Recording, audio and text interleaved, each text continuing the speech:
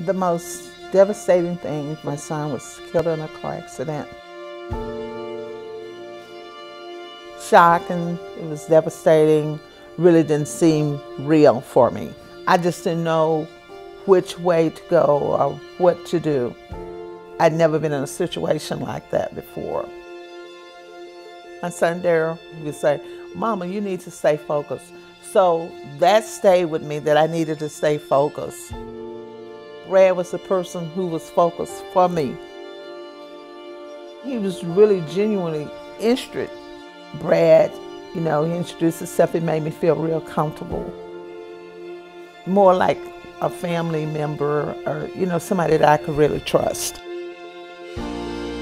Actions speak louder than words. And to me, his actions show more than what words probably would have done.